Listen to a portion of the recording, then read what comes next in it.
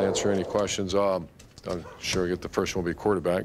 So if JT has a good week of practice, he'll get the start against Illinois.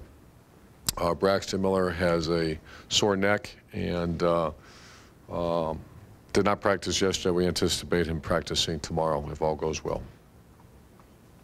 Front row middle, Dave. So, Coach, you won't make the final determination until Friday, or will it be Thursday after practice, or as far as JT being the starter or not? I'll be the starter unless something, you know, does not have a good week of practice or something. So that's really every week, you know.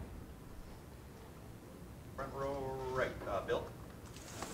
How did JT handle last week, and how do you think it affected him? I think, well, it's a mistake made, a serious mistake by a kid that really has lived most of his life mistake-free. I mean, he's a kid that he's human, and then I still have these conversations with him. I said, you can handle when people say you're not very tall or you're not fast enough, you don't throw far enough, but when someone's challenge is who you are as a person or a man, that's tough.